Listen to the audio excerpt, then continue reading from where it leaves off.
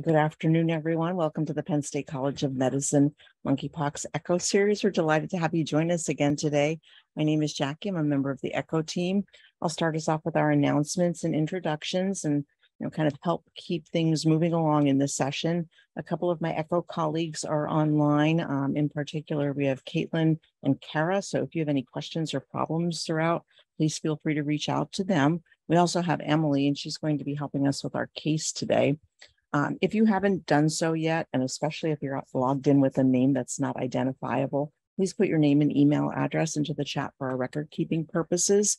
If anyone else is joining with you, we ask that you also include their name or their names. Please stay muted unless you're speaking. You can use *6 if you're dialing in from a phone or the microphone icon on your Zoom screen. Webcams are, of course, encouraged if possible, but we realize many of you are coming from clinic, so if not possible, that's fine. Feel free to use the chat or to raise your virtual hand throughout the session if you have questions or comments. Feel free to unmute when you are speaking. We will be watching the chat. Please remember that as we're talking about cases, no personally identifiable information or PHI is allowed. We are recording these sessions for educational and quality improvement purposes. Once the session is over, I'll share some follow-up resources with you and are also making the recordings available. In the spirit of Project Echo's All Teach, All Learn philosophy, we're always on a first name basis during our sessions. So today we're going to have a brief flash talk on monkeypox testing, quarantine, and infection control, and that will be by Casey Pinto. And then we're going to have a discussion of a case. That case actually is coming from the New England Journal of Medicine. Thank you, Emily, for pulling that together for us. So Emily will share the details and Casey will help facilitate the discussion. And again, during the presentation and the case, feel free to put your questions into the chat. As I said, we do have some specialists online and they're going to help field questions. But remember, I'll teach, I'll learn, so everyone can share questions and answers. Please note that due to the nature of the monkeypox presentation, some of the images that you see in the case may be a bit graphic. And before we get started and I turn things over, let's do introductions of our hub team. So I am going to start with Casey, if you want to unmute and tell us your role and what you're doing here today. Hi, I'm Casey Pinto. I'm an assistant professor at Penn State University in the Department of Epidemiology, and I also work as a nurse practitioner in infectious disease at UPMC, the competitor. So I'm here doing the flash talk and I talk really fast, so feel free to raise your hands and slow me down. Thank you, Casey. And Adam, who is jumping in again to help us on our hub team. Thank you, Adam. Sorry. I'm Adam Lake. I'm a family doctor and HIV specialist in Lancaster, and we have an STD clinic, and we're starting a little monkeypox clinic here. Yeah, happy to be here. All right, thank you, Adam. And just an FYI, Kat is on vacation, so we're not going to see her today. And Gavin is also, he is out of the state, he's out of the country. He's in Australia, didn't want to join us at 2 a.m. his time. So he did do a recording of a summary of the case. It's about 7 minutes long, so we will include that recording for your viewing purposes in our follow-up resources. And with that, Casey, I'm going to turn it over to you. I'm going to mute and you can take us off with our flash talk.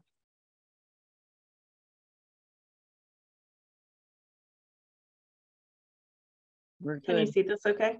Good ones. Yep. Thank you. All right. So I'm Casey Pinto. I've already introduced myself and today is the 21st. We have our typical Project Echo disclosures that we collect your registration, participation, questions, answers.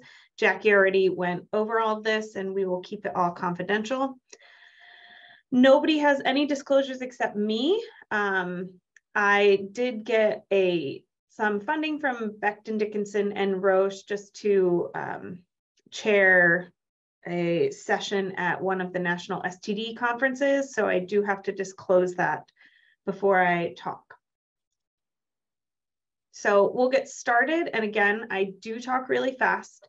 So if you find I'm talking too fast, please feel free to send a message in the chat or raise your hand and I will do my best to slow down.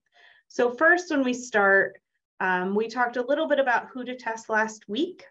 So I wanted to talk more about the actual collecting process this week and what is your risk as the provider who's actually going to be the person who's collecting. So right now, what we know is that your risk is less than that of getting COVID, but they are still recommending that you're wearing full PPE, N95, gown, gloves, and face shield. And they do actually specify a tight-fitting mask and don't qualify it as an N95, but I've seen everyone's surgical masks over the past 2 years. And I would argue that an N95 is probably the only mask that is tight fitting. There are a couple groups in specifically that I want to mention because I think they're getting forgotten, are immunocompromised groups who are always at the highest risk.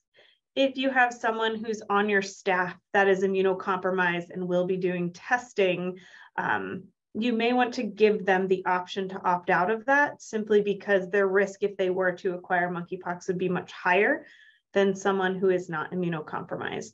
The other group is pregnant persons. There is limited data on how monkeypox impacts pregnant persons, but the only case reports that we currently have show high mortality of the fetus, regardless of the trimester that the pregnant person is in. So you may want to allow them to limit their risk. Now, I should also say that the risk, there has been very limited evidence of the risk of transmission to healthcare workers. So someone who's seeing monkeypox patients, they're saying that the risk is low as long as they're wearing adequate PPE, even those who haven't had PPE. The only study I could find was out of the UK where someone was wearing just gloves and a surgical mask, and they did end up getting monkeypox, but that's the only case that I could find that's published. Now, that doesn't mean we won't see more, but that's just what's published, and that's why we're all being a little bit extra cautious with full PPE. So when you do the collection, they want dry, sterile synthetic swabs. It's really important you don't use cotton swabs. And they say any type of handle that can be cut or broken, but then CDC specifically says do not use wooden handles. So while it does say any type, I would err on what the CDC says and use your dry sterile synthetic swabs without the wooden handles for your collection. It's either the viral or the universal transport medium. And here's an example. This is the Coban universal transport medium. Some other companies have viral transport medium. This is the one I'm most used to seeing. It's got the pink fluid in it with the red lid, but CDC has a whole link. And I do have these in the notes. When you get the slides, you can click directly to my links and see some images of other types of transport mediums. CDC is also recommending 2 swabs from each site, and they specifically wrote a disclaimer. If you collect more than 30 swabs, you can send them. You don't have to fill out all 30 forms. Now, I know that most of us are not collecting 30 swabs, maybe 2 swabs total when you're sending them off. And I think that that's okay. I'm just telling you what CDC is saying. They want 2 swabs from each site on different parts of the body. So the other thing is unroofing a lesion is not necessary. You know, if you've done herpes screening, typically we're saying you have to unroof that lesion, get that, but you actually don't have to do that here. You just have to swab the lesion long enough that you can pick up some DNA from there. And then these must be refrigerated or frozen. So I gave you the temperatures here. This must be done within an hour of collection. So if you don't have a fridge on site or a freezer on site, you're probably not going to be a site that's able to collect them unless you have a Quest courier that will pick them up within 30 minutes and get them chilled to the temperature that you need them. So who's running these tests?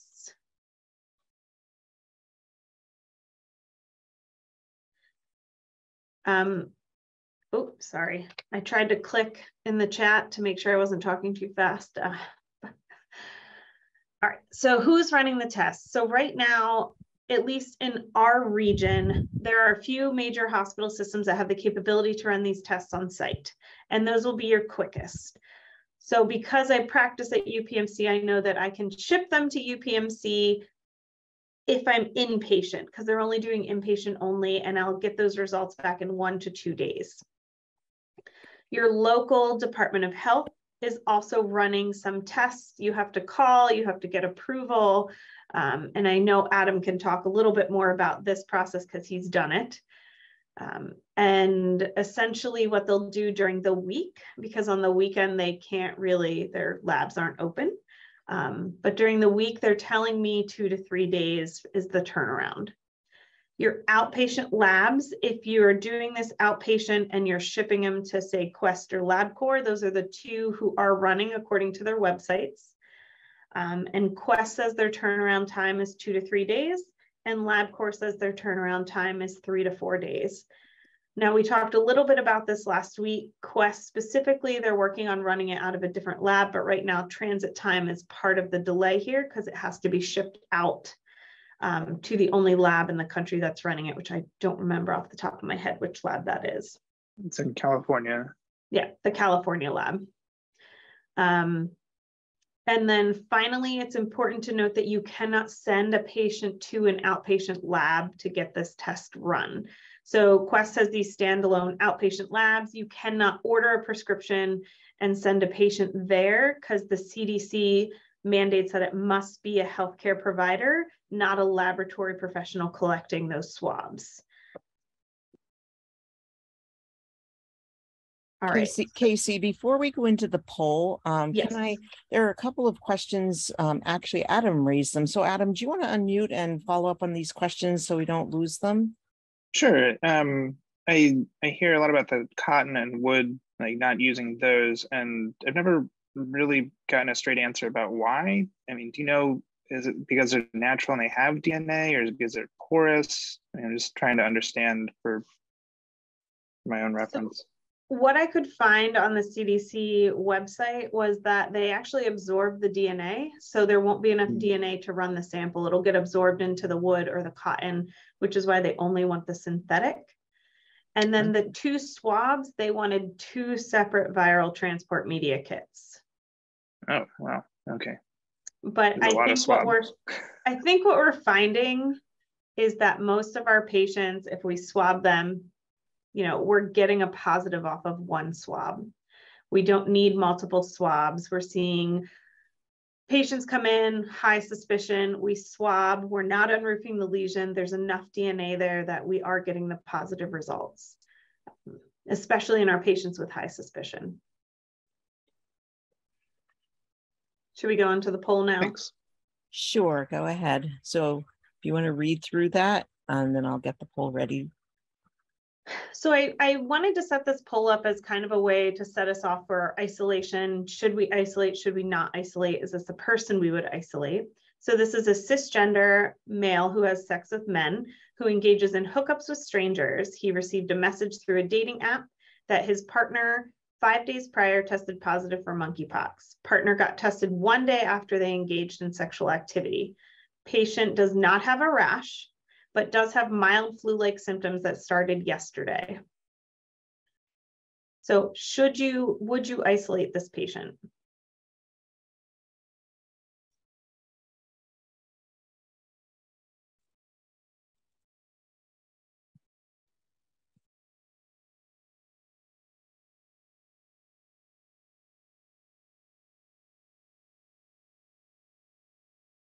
So I'll give another couple of seconds here. We're up to 55% of you. Thank you all who are responding.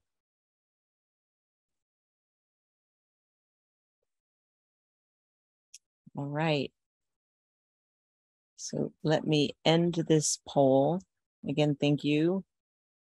I'll share the results. And is everyone seeing the results? Yep. Okay. So it looks like overwhelmingly people felt that yes, this patient should isolate. We had a couple not sures and a couple no's. And I think that that's very reasonable because Mild flu-like symptoms could be indicative of something else, but we do know that someone who is exposed to monkeypox, their early symptoms could be a mild flu-like illness. And at that point, they actually would be considered contagious. So we would ask them to isolate. But it's always nice to see the majority saying yes to that. And so here's CDC, their isolation and infection control at home. This is taken directly from their website, which was updated on August 11th, which, you know, I just screenshotted because it makes my life a little bit easier. But they recommend people isolate at home for the duration of their illness. And we'll talk about the duration of the illness in a little bit. And while that might not be possible in all situations, they are prioritizing it to prevent transmission. They also say that this may change, but it hasn't changed since the monkeypox started. So I'd be intrigued to see how this changes based on what we know over the next couple of months, because it may. So what does isolation actually mean? They want you to not share bathrooms, not share furniture. They don't want you to share towels, sheets, or eating utensils, and they want you to avoid people, pets, and mammals. You know, obviously, a family of 5 who has 1 bathroom, this is going to be incredibly difficult to not share bathrooms. The furniture thing is really difficult because I know the couches in my house are not easily cleanable. And they do want you to use EPA-approved cleaning agents. I did not list them here, but CDC has a nice list on their website. The last 2 points, this is to prevent auto-inoculation. So they don't want you to shave and they don't want you to use contacts because it puts you at risk of, if you shave over a lesion, to spreading your monkeypox lesions to other areas. And contact use, same thing. You don't want to put a contact in your eye after you've possibly touched another monkeypox, because you could get monkeypox in your eye. Quick question. With those EPA-approved cleaning agents, I've tried to look on that website, and the list is kind of exhaustive. It is not user-friendly. Do you have anything that you've specifically been recommending, or one that you know is generally available off the top of your head, or stuff that they shouldn't use? I mean, I wish it was more of a general rule of thumb instead of, you know, go to this website that has every cleaner imaginable on it. I typically recommend Clorox, and I recommend the wipes, because you just get those Clorox wipes, you pull them out, you can wipe down your surface and toss them. What I don't recommend is, you know, I personally use this at home, the Myers cleaning spray, which doesn't have much in the way of cleaning. It just has those nice botanical smells. It's a little bit better than water. So I wouldn't recommend that if you have monkeypox in your home. I recommend Clorox or Lysol. Those are typically the 2 that we've been recommending.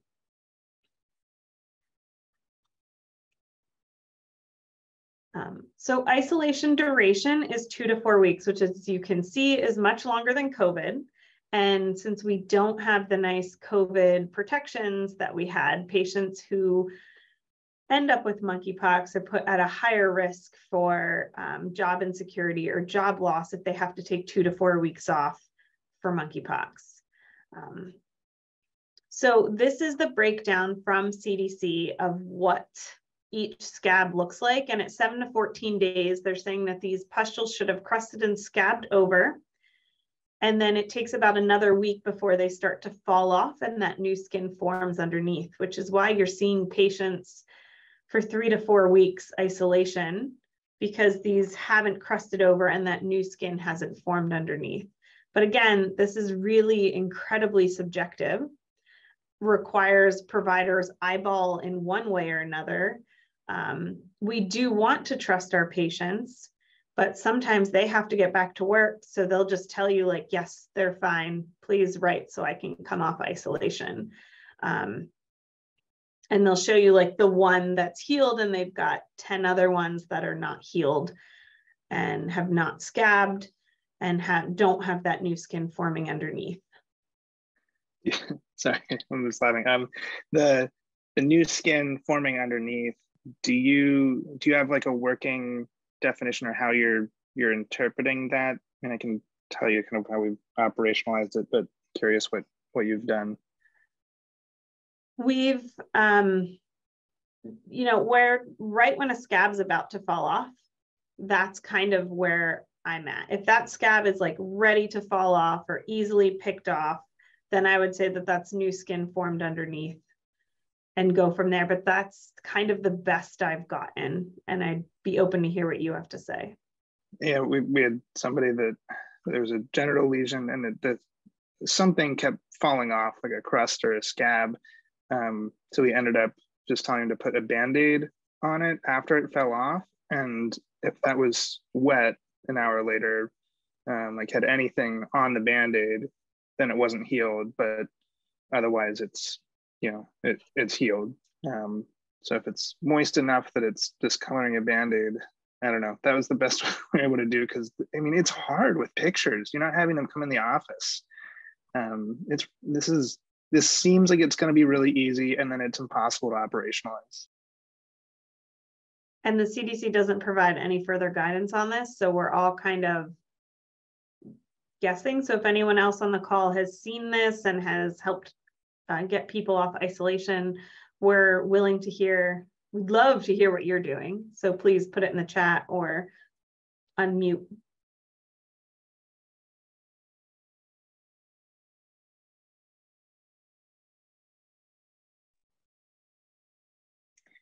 And then the other situation we ran into is somebody that had pretty severe proctitis and still had, didn't have pain anymore, but he had some discharge and barely had any other skin lesions. He did have one and it healed pretty quickly, but he continued to have like some bloody discharge from his rectum. And it was really unclear, we're not going to see new skin. I'm not going to have him take pictures of, the internal anus and send it to me. Like, I mean, yeah, again, that was kind of another case that was just really hard to say what to do. I mean, it's generally staying covered. Wasn't going to be sexually active, but as long as you're wearing pants, I thought it was going to be okay. Yeah, that kind of takes me to the next point. And that might actually help answer specifically that one. If they had no other lesions, they didn't have upper respiratory symptoms, and they could actually cover this really well. This is for the people who can't stay at home. And this is per CDC what they're suggesting. So if someone can't isolate at home, whether it be because they have to go to a provider's appointment to get tested, or they have a job that absolutely will not let them off, they risk losing it. You have to take into account everyone's social determinants when trying to make recommendations like this. But they are recommending wearing a tight-fitting mask, which during COVID, I'm kind of okay with, because enough people are wearing masks now that they don't look out of place. We're not holding any stigma again. Well, I mean, there's the stigma against the people who wear COVID masks, but we're used to that now. And then cover all parts of the rash with clothes. So if the person has a rash on their hands, they should have gloves on. If those gloves get soiled, they should take them off and put new gloves on. If they're wearing cloth gloves, if they're wearing latex gloves or plastic gloves, the nitrile gloves, then they shouldn't get soiled. They should be okay. But essentially all parts of the rash should be covered, and they should wear a tight-fitting mask. So in Adam's case, I would have suggested a tight-fitting mask. I think in this case, you could get away with a surgical mask because that patient is less likely to be spreading it upper respiratory. And then just make sure that they don't have any soilage. So maybe wear a pad to prevent leaking. And then for those of you who have any questions about while a patient's in the hospital, this is best practice according to CDC, single room, private bathroom. If they have to be transported anywhere for testing, all the lesions should be covered. They should have a tight-fitting mask.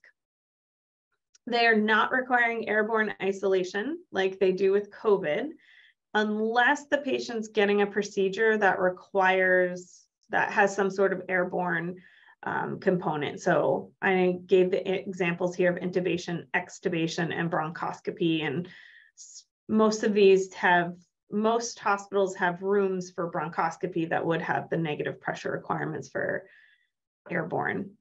And then PPE for healthcare providers is still your COVID PPE. They're recommending N95, your eye protection, gowns, and gloves. And then isolation for in the hospital, I recommend everyone check your own hospital. They may have different, but right now CDC says no isolation unless symptoms arise, and outpatient, no isolation unless symptoms arise. So just keep a close eye. Should you get any symptoms, then you would consider isolation. And this is simply because there's not a lot of evidence to support that this is transmitted from patients to healthcare personnel, whereas during COVID, we saw this was transmitted very easily from patients to healthcare personnel. And we are going, some people would say, overboard on PPE. I think it's appropriate until we know more about how it spreads. So that's it from me on this, and we'll move along to the case. Yeah, are there any questions for Casey? Feel free to put them into the chat. We'll give Emily a second here to get her slides up. Again, she's going to share some brief details of a case, and then Adam and Casey will facilitate our discussion around that. Hey, everyone. Are you all seeing the screen okay? Yes, thank you, Emily. Fantastic. Thanks so much. So I found this really interesting case that I thought would spark some great discussion around the topics we covered in our wonderful flash talk. And specifically, I'd love to hear some advice on determining when testing is appropriate and best practices for contact tracing, quarantining, and isolation. So I'm really excited to hear everybody's thoughts. So next slide, please. So this case is from a 31-year-old Caucasian male who presented to the primary care clinic, resides in the United States, Massachusetts specifically, identifies as homosexual and has several roommates. Additionally, they also have pets. So I wanted to drop that in there as well because I know that is important. The patient also reports recent travel to an urban area in Canada. And during this trip, the patient reports having unprotected sex with male partners, plural. So we didn't get an exact number on that, but I'm assuming that it is more than one. And the partners that they did have do not report any symptoms, or they don't have any similar presentation to the patient.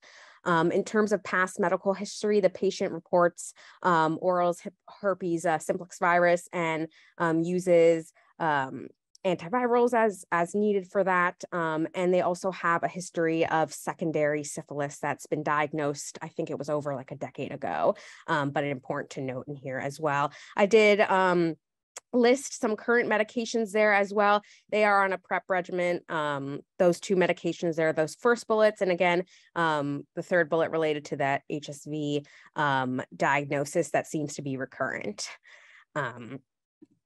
So in terms of first symptom development, they developed these itchy white bumps around the anus that really were really unspecific, and presented to a primary care clinic with these concerning bumps. The provider conducted several tests, including an HIV screen, syphilis, gonorrhea, and chlamydia, and preemptively started them on penicillin and told them they can take their medication in the event that this was a manifestation of HSV.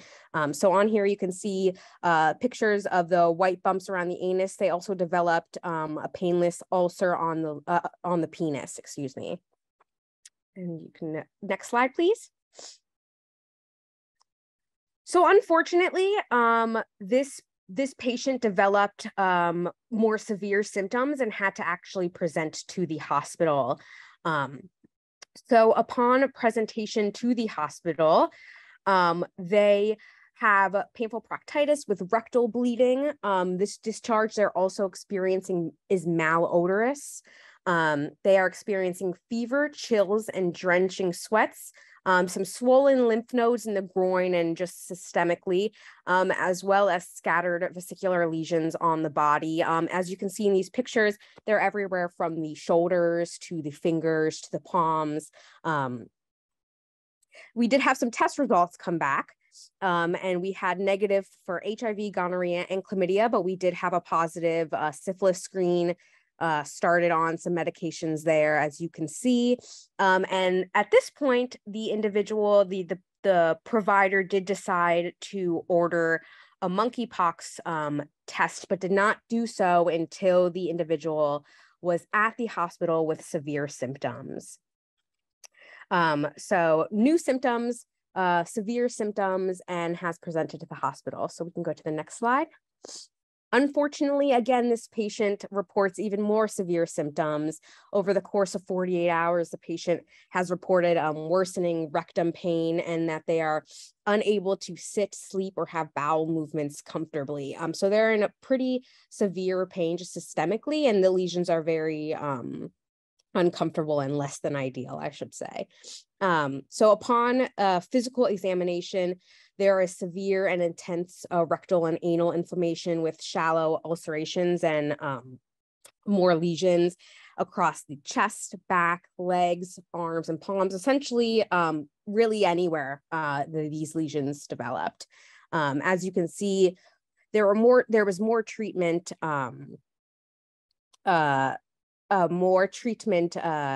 presented in terms of doxycycline, stool softeners to try to make those bowel movements less unpleasant, and some pain medications as well. I do have a question in the chat from Adam. You feel free to unmute, or I'm happy to read it out as well. Sure. Yeah. When this patient hit the hospital, I mean, we had a negative gonorrhea and chlamydia test, but they, I think the acyclovir and valacyclovir, I can make a lot of sense of that because it kind of looks a little herpetic if we didn't know about pox viruses. But the ceftriaxone, I'm wondering if, what your thoughts are on what they might be trying to treat, or kind of why he was on that. Like, what are we empirically? Sure. Yeah. That's a fantastic question. So the really great thing about this case that we will include in our follow-up is that they had a really great section about all the differential diagnoses that they considered upon presentation prior to monkeypox. So I think they almost were proactively trying to treat anything that it could be if it was not monkeypox. Again, I will preface this that I'm actually not a practicing clinician. So in terms of when to initiate medication, I am not an expert on that. But I do think that at this point, the care team was trying to be proactive in their approach to treatment and potentially just cover a broad range of STIs, STDs that this could potentially be, and hope that it was not monkeypox. Spoiler, it was. So sorry if that did not exactly answer your question, Adam, but there are a lot of great details in the case itself that I'm sure could provide further detail on that. I wonder if they didn't actually do a rectal swab for gonorrhea, which I see often. They will just get a urine for gonorrhea, and then the patient comes in with proctitis, and then we end up treating while we're waiting for further testing that ultimately comes up negative. That makes sense. That could definitely be what they're trying to treat, is then they kept them on doxy and afterwards. So if we're just kind of waiting on that rectal GC to come back, because it did sound like that was one of the main things that brought him in, was like just really intense pain. And, as this patient is having these symptoms, they are admitted to the hospital. So that does change this case a little bit in the sense that this individual was able to stay in the hospital. But I have some questions I'd love to pose to the group after I give this summary that may relate to what somebody would do if they weren't in the hospital per se. So to summarize, this patient initially presented with painless genital and Asian lesions and reported recent unprotected sexual encounters with new partners. The PCP, they visited, evaluated them for common STIs and was not necessarily instructed to isolate or limit contact. Again, this individual has several roommates and pets. Just wanted to put that out there. And the diagnosis of monkeypox was not considered necessarily until the patient presented again to the hospital with extreme symptoms, in which they were isolated in the hospital appropriately. So just to reiterate, I'm looking for advice on determining when testing is appropriate, best practices for contact tracing, quarantining, and isolation. So happy to open the floor to anybody if they have any questions, or I have some questions as well.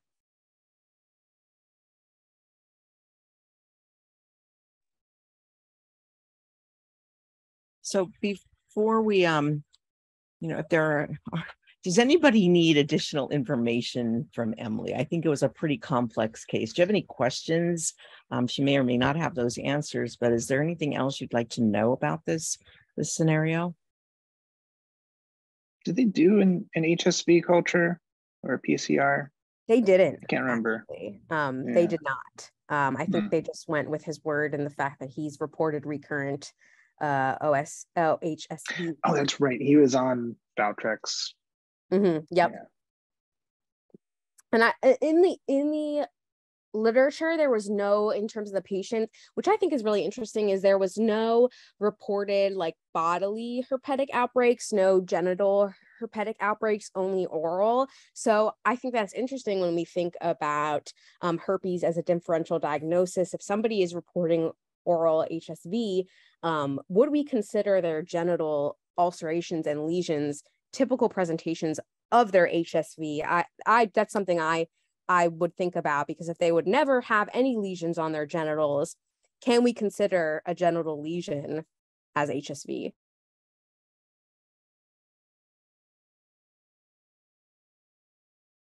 Monkeypox wraps up.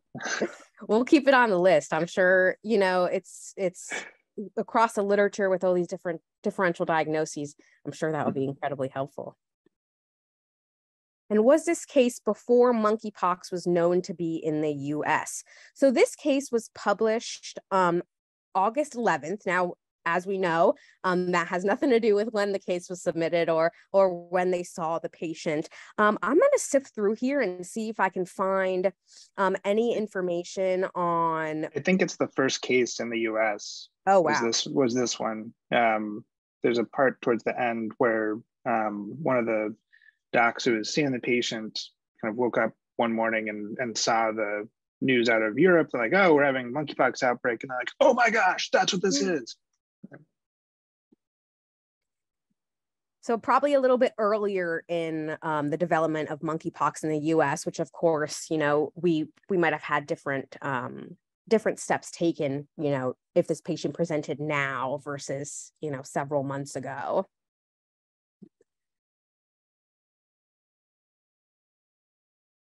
I do have some information on the contact tracing and exposure investigation, what they did do, if we want to talk about that, or and we can talk about what we think they should have done now that we know a lot more about monkeypox, if anybody is interested. I'd be really curious, and I don't know if there's any follow-up on like if they did like IgM titers on closer contacts or anything like that. Sure. Yeah. So upon awaiting the confirmation of the monkeypox diagnosis, again, which I will repeat, was not until they were already in the hospital. So not upon that initial presentation to the PCP's office, they began the contact tracing and exposure investigation to identify and subsequently assess the risk for people who were confirmed exposures. So I think that's pretty much best practices. And I invite Adam and Casey to step in here in terms of, when we're waiting for a diagnosis and we're considering monkeypox, what's the best practice in terms of initiating that contact tracing? Because as we've seen with COVID, there's a lot of scare tactics going on. People get frightened. And I'm sure, as clinicians, everybody wants to make sure we're not, jumping the gun here, but we do want to, care for our patients as best as possible.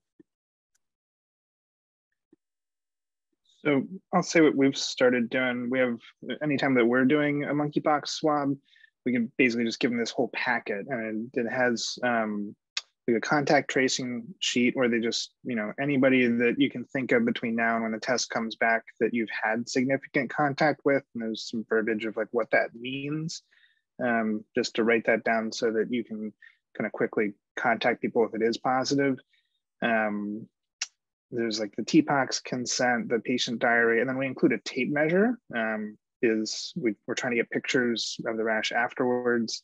So we just, if we're doing the swab, I just give them this whole packet. So that's kind of how we've been trying to balance that. Now, some folks are super proactive and they're already texting anybody that they've been with. They're like, hey, I'm getting tested for monkeypox, get yourself checked. And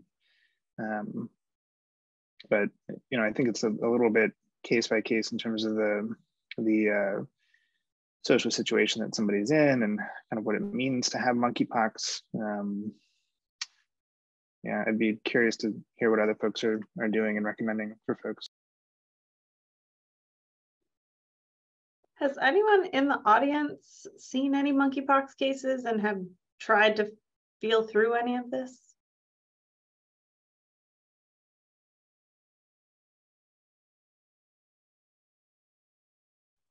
Even if you don't have details, if you have seen one or seen a case, go ahead and just put yes in the chat for us, just so we can get a sense of what's really happening out there. And Adam, I'd love to hear about that like take-home package you're providing with your patients. I'm sure it would be really helpful if we touch base offline and see what you keep in there, because I'm sure it will be really great, in terms of if people have the funding to do so, to provide that to their patients. Yeah, I mean, it's a couple things off the CDC, and we've kind of tooled around with, printing off some of the flyers and patient handouts that go with that. But I think the biggest thing was trying to get the Mpox consent either signed before they leave or just, okay, you have this at home, just in case.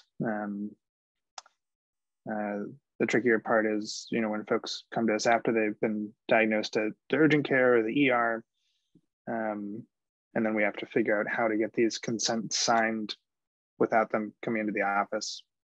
Right. And that I think will be really great to talk about also next week, which is our vaccination and treatment session. So we'll talk a lot about that also. So stay tuned for that. Thanks for sharing about those packets, Adam. Those are fantastic. And I can see overwhelmingly in the chat, most people haven't seen any cases, but if you have, we'd love to hear from you. And feel free to pop in if so. Okay, so I can move on, continuing to Hang Emily, on, Hold Becky. on 1 second. Yeah. I asked Becky if she'd be willing to kind of share their isolation contact tracing, what they did with their cases, and she is. So Becky, if you, Hi there. I'd love to hear what other people are doing. So I'm at Alder Health. Hi there, I'm a nurse practitioner here. We use the health department. So we just gave it to them. So that was, I don't know if that's a cheat, but we absolutely told both clients that were here to contact. One got it through multiple gay man, multiple sexual partners, put the word out, texted, was not at all unwilling. The other was much more hesitant about telling me how he had got it, and told me that there was no one to contact. So the health department, I'm sure, got more to the bottom of that, claimed that only had one heterosexual partner and didn't think he got it through her. So he had really no idea. And he really came to me kind of late in his monkeypox. So he had already started to scab over by the time I saw him. Sad thing was he was out working out in the community, showed up to us in shorts and a t-shirt had not been covering, has to wear mask at work, thank goodness, but had really been out in the community with his monkeypox. Yeah, DOH is actually, don't feel bad cheating and sending to them. We all do that, but I have seen their contact tracing forms for monkeypox. For each patient, it's like 30 pages long. So as the cases increase, expect that they are really going to struggle to keep up if the cases increase. Let's hope that they don't and they just drop off and this goes away. But if they do, expect that we'll have to become a little more active as we become more vigilant and see more. But, you know, Adam talked about a case 2 weeks ago where the wife of the patient expected they were in a monogamous relationship, but the patient was actually MSM. And I just got another case over the weekend, I believe. Yeah, it's Wednesday. So over the weekend where patient clearly had monkeypox, meeting all the signs, married, pregnant wife. After they called me, I made them go back in and ask. And the patient was actually stepping out on wife and having sex with men on the side, and likely where they got it. And I think, you know, I've seen a bunch of cases similar to this with HIV or syphilis over the years. So I suspect we'll see more of this, putting non-suspecting partners at risk. And I've been encouraging OBs to be more vigilant. If patient presents with this, you know, be very concerned. So.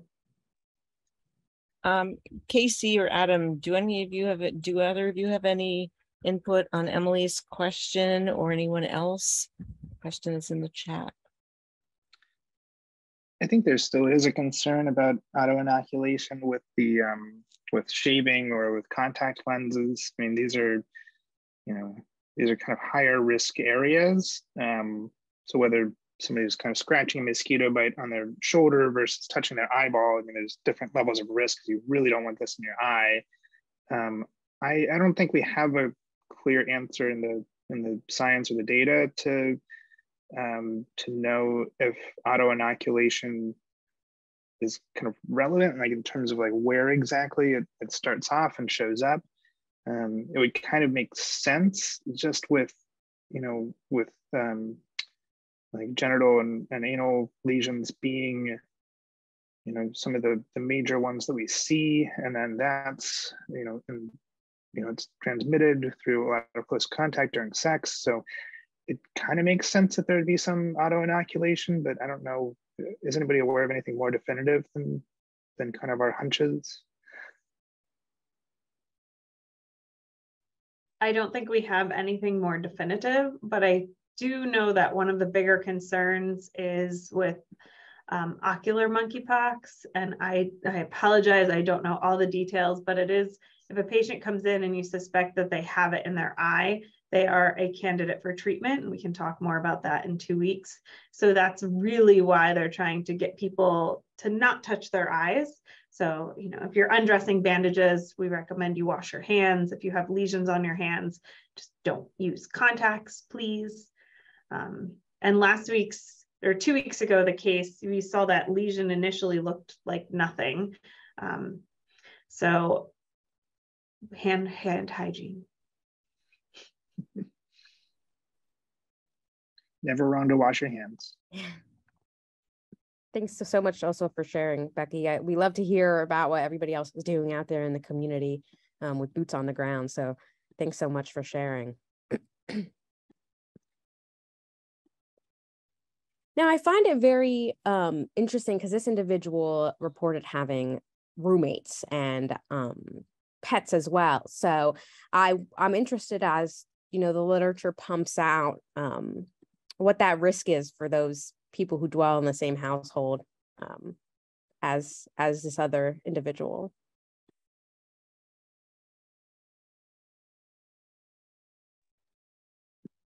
Yeah, I'm curious about that too. If it's some of the clear household transmissions are usually like adults to kids. Mm-hmm. I know that one of the ones kind of in the literature before this outbreak was kind of a mother taking care of a child that had it, that ended up developing monkeypox. So that's a different level contact if you're trying to comfort a sick child versus kind of, we're eating dinner together and we're roommates and maybe we sit on the same couch at different times, but there's not a lot of, physical contact.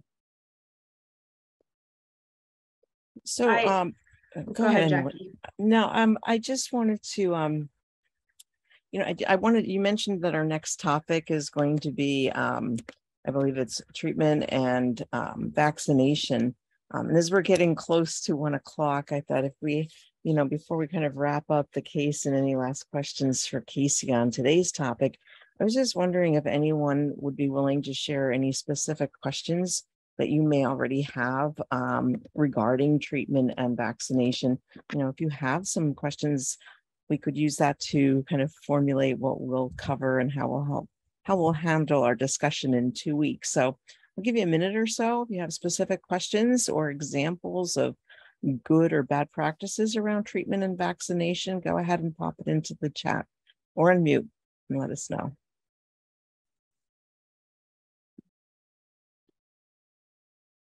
Okay, thank you, Justin. So Emily is really leading our hub expert team and providing them with information as they prepare their flash talks. So I am sure she will make sure that we're looking into site reactions. Yeah, it's interesting you say that. I've seen very intense pictures of, because I believe the vaccination is in the forearm versus where it's usually in the upper arm, and they're receiving little I don't even know how to describe it. I've seen some pretty significant ones, and in the one study it was 100% of people had some reaction, but a lot of itching, and there's still a little bit of discoloration even weeks later. It's not obvious, but we've started having people request their second shot in the upper arm but intradermal, which it's not where you usually do it, but I think I'm wondering if the reason why we do it in the forearm is because it was just easier to pull up your sleeve for the TB read. So we're used to doing intradermal things in the arm, like in the forearm. I don't know if there's anything special about it. And I feel like this was addressed somewhere in the depths of one of those vaccine documents, but does anybody know offhand if it matters which skin gets the shot, or if the forearm's special? I'm happy to find out for our next session as well. And thank you. Yeah, we'll make sure that that's covered. Any other questions, challenges regarding treatment and vaccination before I, ask our hub team for a quick summary of where we've been today?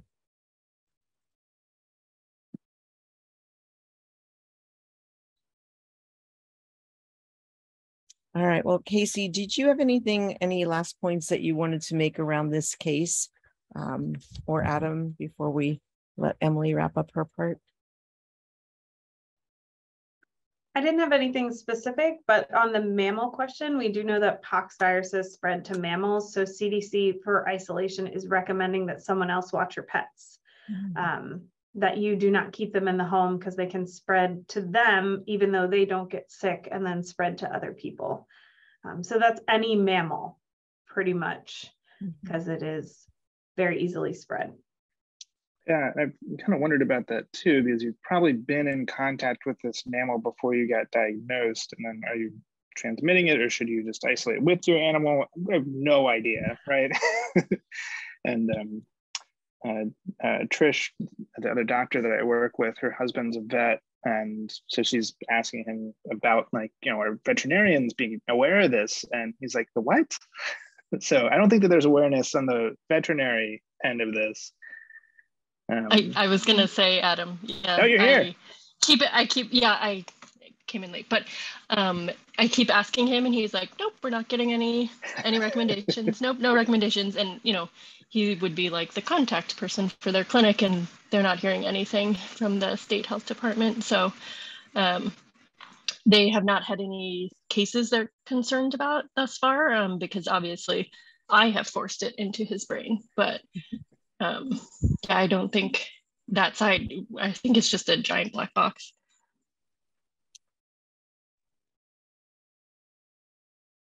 All right, Emily, any last closing thoughts?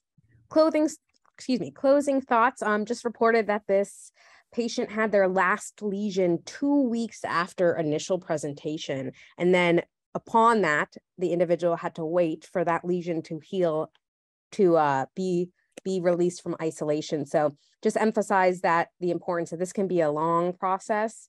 It can be undesirable, but it's necessary for public safety. And we're excited to provide you guys with up and coming info as we have it, and look forward to seeing you guys again.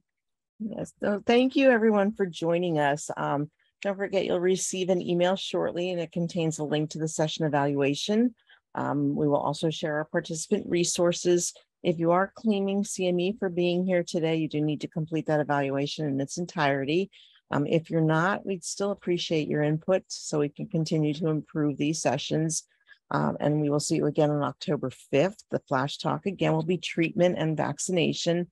Emily jumped in to help us with the case today, and so she was pretty intimate with this. If anyone else wants to share a case, please don't feel that you would need to lead the discussion around the case. We would just want you to talk about, hey, this is what I'm seeing, and I wanted to share how I handled it, or how would you have handled it. So no pressure if you're doing a case, but if you have a case or questions or scenario, especially around treatment and vaccination, please let us know. It's echo@psu.edu. And unless there are any last questions, enjoy the extra 4 minutes on this gorgeous last day of summer day.